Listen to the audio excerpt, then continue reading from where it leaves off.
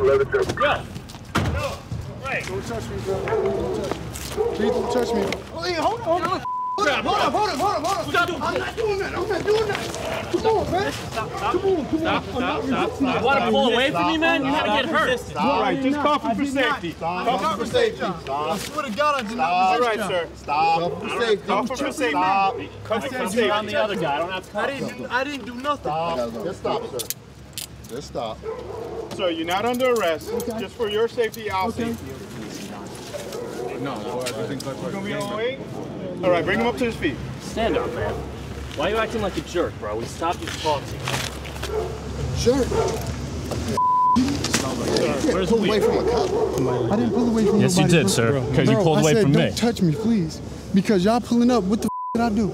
Nothing. We'll explain everything to you. You don't even know what the hell's going on. I'm going home. Yeah, that's why we're stopping to talk to you. I am going home. When you start pulling away, it's on. Right here. I'm talking. I didn't pull away from nobody. Look, we ain't gonna do that. My fault, man. If you want to do that, we could do that. Do what? Listen, where you live at? You understand the reason why you cuffed? No. All right.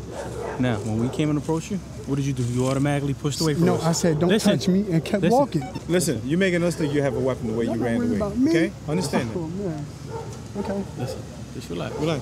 You got it? Find out who he is. Yeah, I'm just turn around. Advise him. My man, it's not wise to pull away from us like that. You hear? My fault, man. All right? You were drinking today? Yes, I was, actually. Okay. Let me ask you, if you would have drank less, would this ever happen? I only had one beer, and yes, it would have, because we see so much violence going on in the hoods right now, and not just the hoods, everywhere. You know, the violence from police is crazy right now. And the way y'all approach me, all I was doing was walking home. If y'all would have said, young man, what are you doing? What are you doing today? Going home. Okay. So, I don't care about the area. See how fast that was? Do not stereotype, because that's what y'all did to me. We have an arrest. Against who? And narcotics. Who? The dude you was walking with. No.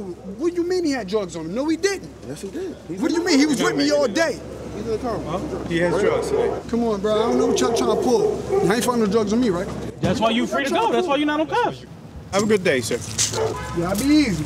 All right. You better be wise about your choices, brother. Take that same advice, sir. Thank you, Tarot.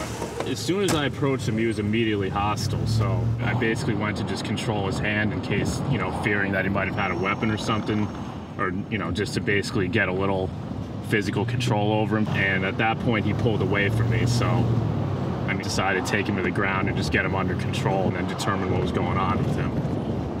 I didn't deal with the other kid, but it looked like the other kid was arrested for possession of CDS, so, Yeah, the other kid I mean, was arrested. And he they were involved in something. I mean, it might have been fairly minor, but it was something.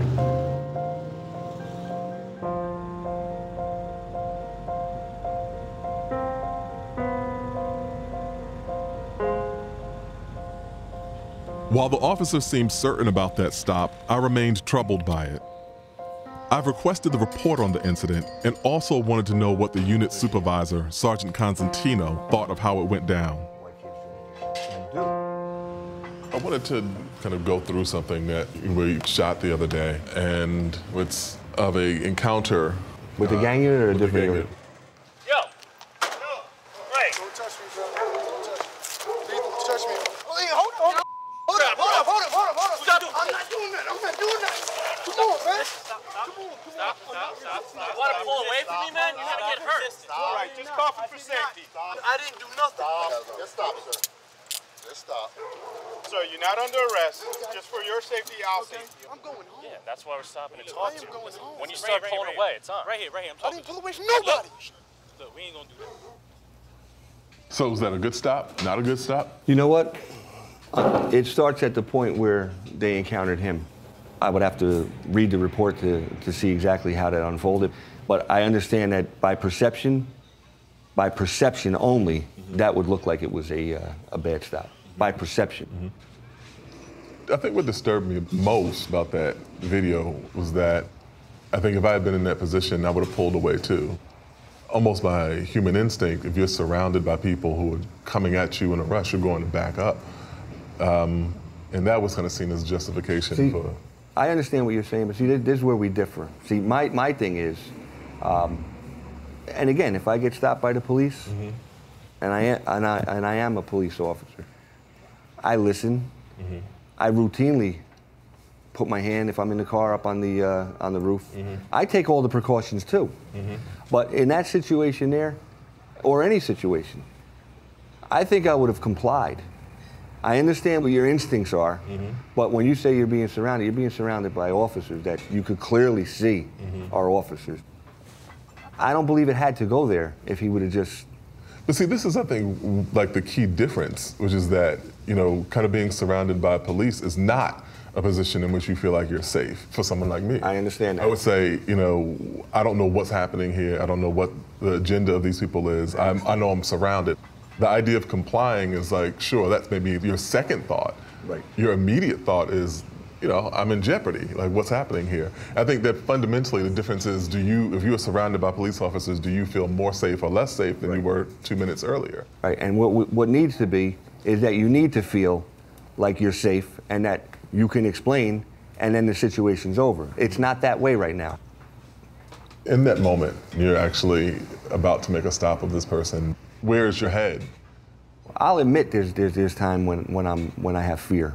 I think fear is probably one of your best friends. And there are times where you hear gunshots, and we have to run to those shots. Most people can't equate or understand what that's about. Your heart rate when it starts to increase and you're running, and then you're going to encounter someone and you may ultimately have to wrestle with that person. You got some bad people out there that have no problem going to the mat with a police officer and trying to take their gun, and maybe even using it against them. So I don't think anybody could ever understand the stress of this situation.